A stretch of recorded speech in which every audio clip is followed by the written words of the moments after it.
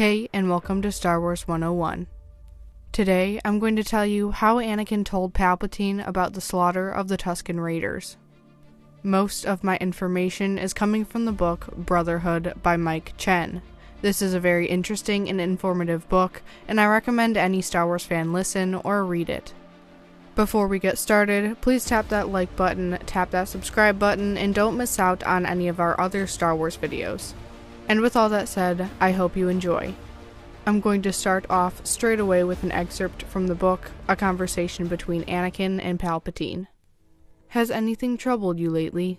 We haven't even had time to discuss the happenings of Geonosis. Palpatine took a sip and shook his head. How fast life changes these days. Actually, Anakin started.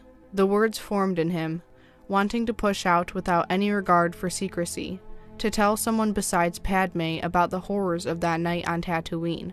Someone older, wiser, who clearly cared for his well-being. Someone who didn't judge, which was why he couldn't tell any Jedi about it, not even Obi-Wan.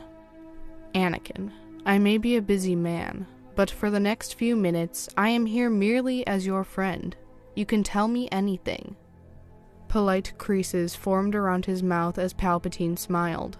Please, feel free to confide in me about whatever concerns you. You have permission to be honest, and I will not judge. While I do work with the Jedi, I am not beholden to their rules. Right before Geonosis, Anakin started, before pausing. But it wasn't a hesitation. Instead, it was as if all those feelings and memories competed to get out, causing a logjam in his throat. My mother died. Palpatine's lips parted, his brow tilting in concern. My boy, I am so sorry for your loss. She didn't just die. The words broke through, a storm raging with them. Flashes from that night flickered by, the way the lightsaber pierced the wall, the dance of the flame over his mother's cold, open eyes, the thump from the severed heads of the Sand People hitting the ground. She was murdered, and Anakin stopped himself, letting it all formulate. Before that night, Anakin thought he knew pain. His first few days in the Jedi Order, the undying ache of missing his mother compounded with the sorrow of losing Qui-Gon Jinn. All of that magnified the way the Jedi seemed to talk and act, with an intentional calm distance. Those dark times were a speck of dust compared with the endless desert of that night, that moment when his mother's body went limp, unable to finish her final word. Rage, despair, disbelief, none of those words aptly described the unseemly primal explosion he felt in that moment. Even now, just thinking about it, allowed such a beast to crack through his defenses until he took a steadying breath and pushed it back so words could form. I killed them, the Sand People. Unlike that moment in the Lars homestead, Anakin wasn't expelling grief through searing words and falling tears. This came out calm, tempered, equal parts admission and confirmation. They took her life, and I took theirs. Palpatine set his calf mug down with a clink, then reached over, the warmth of his palm resting over Anakin's mechanical one. Though the hand was made of wire and alloy, he felt the connection in ways so different from most of the moments in his life. They killed your mother, he said, his weathered voice slow and deliberate. Of course you wanted revenge. How could anyone not when facing such an injustice? It seems like simple mathematics to me. Now, this was not an admission. This was a validation. And he knew that the Chancellor would give it. Because he always understood in ways that the Jedi couldn't. As if reading Anakin's mind, Palpatine sat up and quickly asked the perfect question. How many Jedi actually care about other people? Anakin started with his reflexive response. Attachment is forbid. I know the dogma, but be honest. Let's take, say...